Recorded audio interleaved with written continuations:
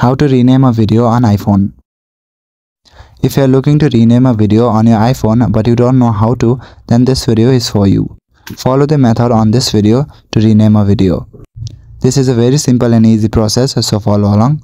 Firstly, on your device, navigate to the Photos app. In Photos, select the video that you like to rename. Right now, I have just selected this random video. Open the video on full screen. At the bottom, you will see various type of icons. At the bottom left corner, you will see this icon. Select this icon and you will land to this kind of page. A menu like this will appear. On this menu, scroll down. Select this option, Save to Files. And at the bottom, you will see your media as well as the name. Tap on the name of this file. Then change it to whatever you like. For example, here I have named it to Nature. After you rename it and you are satisfied with the name, then tap on the Save button at the top right corner. And now this name will be saved as your media name. Go back to your home page and open iCloud Drive. And as you can see, the name has been written as Nature. So in the same way, you can also rename any media or photo files.